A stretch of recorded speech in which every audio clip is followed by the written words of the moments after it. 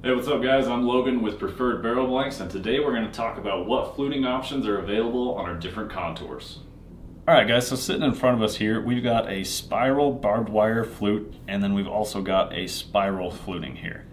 Now what limits which designs you can have on each barrel are our CNC capabilities. We have to do complex designs on straight taperless barrels. We have multiple different diameter barrels available for those taperless barrels, so you can do lighter weight ones or you can do heavier target style. The MTUs and the Palmas are not compatible with the complex fluting designs that we offer. Designs like Diamond, the Double Diamond, those are actually going to be limited to 8/10 taperless and 1-inch taperless. So that's our most stringent fluting option that we offer. The Hex and the Double Hex are taperless only.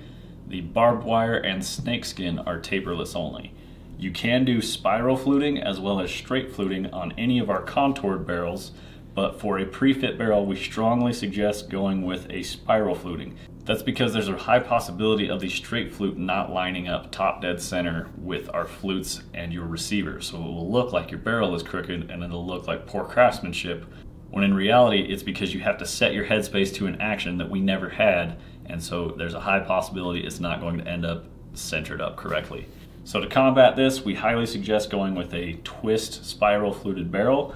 You can do fast twist, which is something like this. I believe this is 1/8, or you can do a slow twist, which will kind of calm down how it looks. It won't look quite as busy. We can do as slow as like 1 to 16 twists, so it's just a long gradual twist. It looks really great, and all of them that we've done so far have turned out awesome. Hey guys, I appreciate you watching. Please drop a comment below. Let us know what your favorite fluting option is that we offer, and maybe some ideas for some other ones that we could do in the future.